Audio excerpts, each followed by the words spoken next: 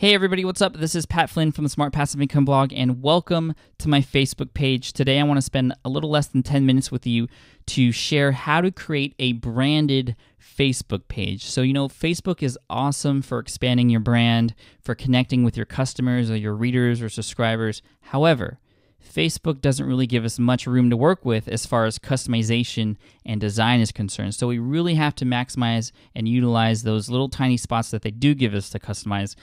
Really what I'm talking about is our profile image here on the left-hand side, as well as those 5 little images here at the top. So I'm going to share with you how to do that really quickly today.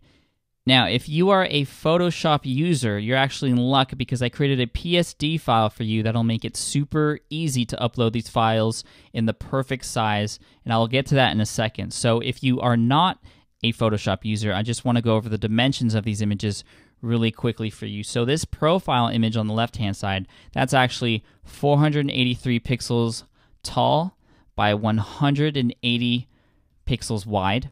And these 5 images here at the top, they're all the same size. They're going to be 68 pixels tall by 97 pixels wide. Now, I'm actually going to create these images for a brand new Facebook page that I just created for one of my niche sites at securityguardtrainинghq.com. This is a brand new Facebook page I just created for it. As you can see, it just has a really tiny little profile image here, which I'm going to update. And it doesn't even have those 5 images up here at the top, so I'm going to update that as well. All right, so you Photoshop users out there who want to download that PSD file that's going to help you slice and dice your images and make them the perfect size when you're uploading to Facebook, go ahead and go to smartpassiveincome.com/Facebook branding, and that'll take you to the blog post on my blog that has this video embedded. Underneath this video on my blog, there's going to be a big bold link to download the PSD file that's going to help you, and I'll show you what that PSD file looks like right now. All right, so this is what the PSD file looks like when you open it. It basically resembles your Facebook page, except it has a few missing parts, obviously. It has the missing part for the profile and the 5 images at the top. So what we're going to do is we're going to design this page exactly how we want it to look.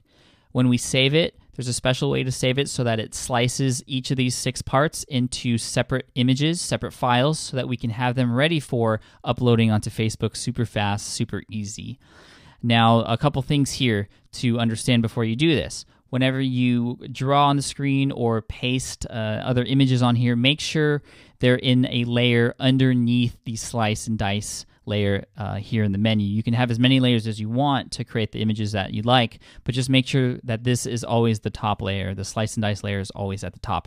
And secondly, realize that these 5 images here, 1, 2, 3, 4, 5, whenever you reload the page, they randomize. So if you had some word order here like, my name is Pat Flynn, the next time you reload the page, it's going to be like, Pat Flynn, my is the, or whatever. It's going to be randomized every time. So this is just specific for Facebook pages. Don't ask me why Facebook doesn't just have it in a specific order, but it's always randomized. So just keep that in mind. And what you want to do is try to set it up in a way so that it kind of makes sense no matter what order it's in. So I'm going to show you how I'm going to set mine up right now. Again, you can set up yours however you wish. But the first thing I'm going to do is I'm just going to paste all these things white. So I'm going to fill them white. As you can see, if I were to fill them blue, for example, it just only fills up the stuff behind the slice and dice layer, again, because I'm toggled on the image goes here layer. So I'm going to switch it back to white. I'm going to open up a profile image that I created earlier and just drag it onto here, position it to where I want it to be. I'm going to create a layer on top of all that and switch the color to blue. And I'm going to create a line that goes through all these. And then I'm going to switch to a white color, switch to text, and just write some quick text in here that kind of makes sense for this brand. So I'm just going to have some quick words in here, and let me just copy these so I can easily rewrite them in a second. But as you can see, the way I'm setting this up, it won't matter what order those 5 images are in, which is important. So protect, safety, what are some other security guard words? Observe, report, and help. Sure, why not? So obviously you can make yours as fancy as you want, but this will kind of just be mine for now. So after you get to this point, what you'll want to do is save the file, but you want to save it in a special way. You want to go to File and then click on Save for Web Devices. And then from here, you can kind of see where the slices are going to be taken from. So 1, 2, 3, 4, 5, 6 in these little blue boxes. Make sure it's a JPEG that you're saving to. Then click on Save. Now this is really important. I'm going to create a new folder. I'm just going to put security guard training images just to easily organize them because it's going to create 6 images. Don't worry about the file name. Those are going to change for you.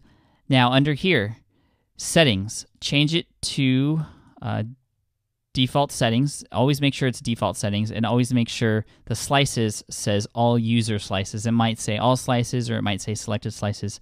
But again, all user slices, default settings, images only. Don't worry about the file name. So I'm going to click on Save. Now when I go to my Finder and I open this up, you'll see that it created a folder called Images. And I'm going to open that, and as you can see, there's 6 different images, which are the slices of exactly what we created. So now we have all these files perfectly ready for us. So I'm going to go back to Chrome now to upload these files onto Facebook.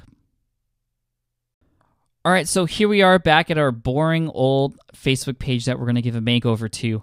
The first thing we want to do is to really easily upload a new profile image. Now just go over here to your profile image that you have already, hover over it and click on Change Picture. Go ahead and go to Choose File and find that image. It was in that Images folder that we just created. It's actually named for you, so go to profilepic.jpg and open it. And then if we go to View Pic after it's done uploading, you'll see that that image is there, which is great. Now, the one thing I want to point out is that the thumbnail image that you have by default, it kind of just picks a spot within the profile image kind of right there, as you could see. And that thumbnail is what's going to be shown every time you leave a message. Now, you don't want it to be this random thing. You kind of want to choose what that's going to be. So in order to do that, go ahead and go to Change Picture. Once again, underneath, there's a thing that says Edit Thumbnail. Click on that.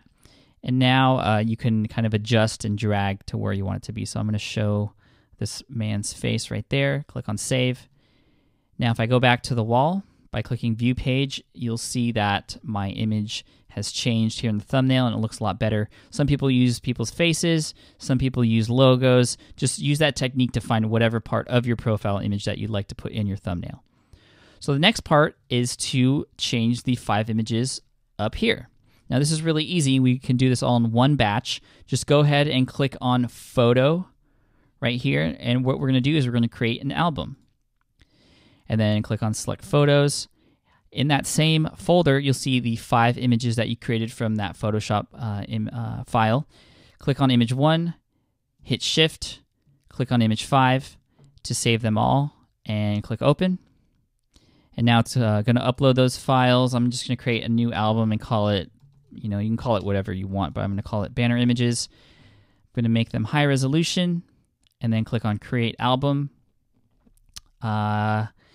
And now at this point, there's a couple things. It's going to ask you for a description of each of them, and if you feel like these deserve a description, you can do that. You can go ahead and do that. Some people get pretty ninja with this, and they actually put links to certain posts or products or whatever that are relevant to the images that they've put up. So, for example, if I had an ebook about how to make the best security guard report out there, I could put a link in the description for the report image. People do click on those and they will see the description at that point, but it's up to you. So for now, though, I'm just going to skip this part. And then I'm actually going to click on the image or on the link up here to go back to the homepage, and you'll see that the banner images are now there. So now I have a branded Facebook page that totally looks so much better than before. Obviously, you can design it however you wish. Now, a couple things to realize here, just to reiterate, every time I load this page, it's going to turn into a different order.